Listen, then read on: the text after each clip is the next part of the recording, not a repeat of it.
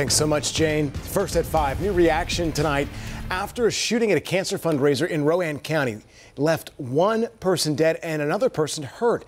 That's how we start the news at 5. I'm Colin Mayfield. And I'm Vanessa Rufus. Deputies say this all happened around 9 last night at a neighborhood event space on Oak Mountain Road. WCNC Charlotte's Kaylin Hagwood spoke with investigators and people at that party. She has the latest from Salisbury.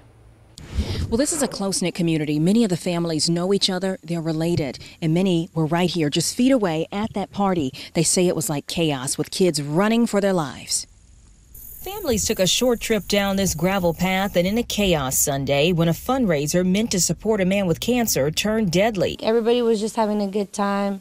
Out of nowhere, we hear like at least 5 or 6 gunshots go off. This woman, who didn't want to show her face, was among the large crowd of people trying to escape the event at Ranchos Los Gavilanes when a gunman opened fire. So I grabbed her and my cousin and I was like, let's go. And I grabbed some of my family members. I brought them down. And some of the kids that I had with us, they were crying. Deputies say one person was shot and killed. He was a teenage boy, according to witnesses.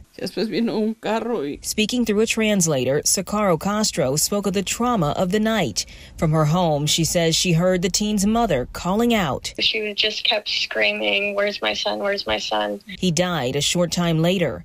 Deputies say one other person was shot, but is expected to be okay. As the investigation continues, Castro says she's hoping to see more security at these events, so no other family has to deal with the heartache.